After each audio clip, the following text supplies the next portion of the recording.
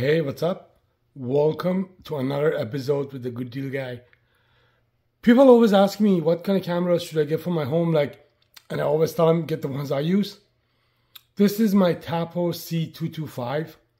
This is actually really cool. It follows you, so if somebody comes into your property, as you can see, the camera moves with me. You can actually turn it off from here if you like.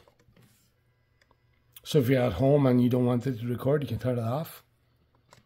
This little camera, it will let you know if it was glass broken. So if somebody actually breaks the glass, it has a sound detection for glass. Also, if you're like me and you have dogs, if my dogs are barking excessively, it will let you know the dogs are barking. It actually had a sound detection for dog barking and for cats. Also, it has a sound detection for baby crying. This will make it a perfect camera for if you have a baby or if you have like a baby cam. Super cool camera. It's 2K quality.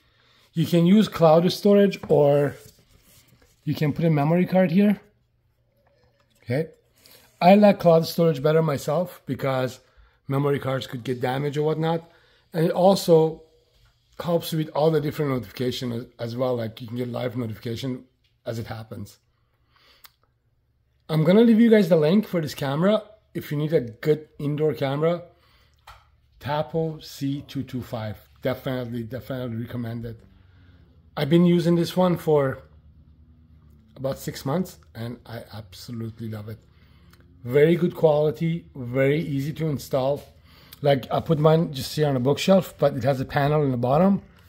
So for example, if you wanted to put it upside down on the wall or somewhere else, you can. And amazing quality. If you have any questions about smart cams, just message me.